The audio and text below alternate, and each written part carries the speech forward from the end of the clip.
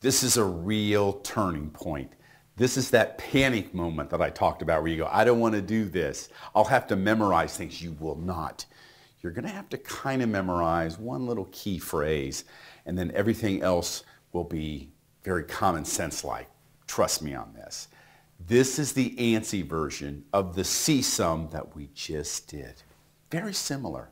We're going to select the product ID, the sale date, daily sales, and then we're going to do a CSUM.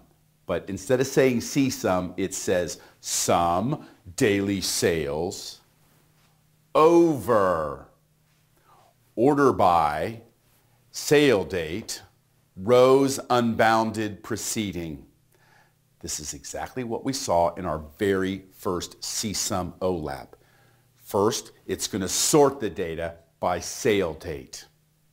Then it's going to do a sum of daily sales, not an aggregate, because it sees the word over. It goes, this is an ordered analytic. And when it sees rows unbounded preceding, it says, I'm going to start with the first row and go to the end.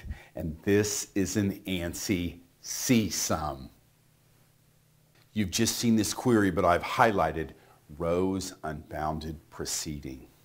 That means start in the beginning and go to the end, and you'll see that quite often in these ANSI ordered analytics. So this is where the fear comes in, because you go, I'm not quite sure what that means, and I'll have to memorize 20 things. No, you will not. That's the only thing I want you to memorize is rows unbounded preceding. Otherwise, you'll usually see a number like rows 1 preceding, rows 2 preceding. It's going to make perfect sense as we move forward.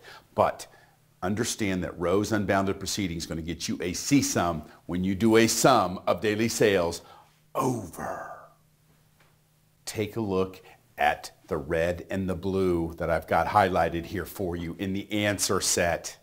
You see, we're going to first sort by sale date, and then once that happens, we're going to then do our sum over of daily sales and say, hey, we made 41,888. That's what the first row is going to be in the cumulative sum. Then we made 48,000, a little bit more, and then it's going to be 90,000 as a cumulative sum. It will continue to add the previous row up until it gets to the end. That's what a cumulative sum is.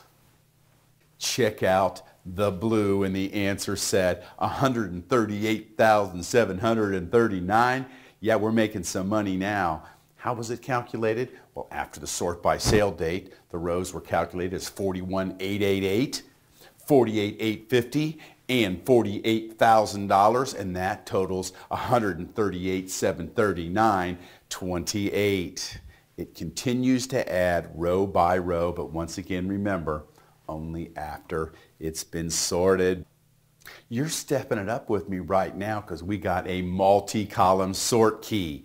Sure, we're summing daily sales over order by product ID first. All the 1,000s come in, then the 2,000, and then the minor sort is sale date. So all ties within 1,000.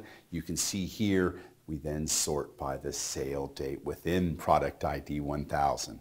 Once the sort is done, it's going to do the cumulative sum based on how those rows were sorted. This lesson brought to you by Coffing Data Warehousing. Need to learn SQL for Netezza, Teradata, or Aster? Visit coffingdw.com for our helpful training guides. With Teratom, SQL stands for So Quickly Learned. Hi, this is Tom Coffing. Thank you so much for watching the video. Please hit subscribe to make sure you are kept up to date on all our videos.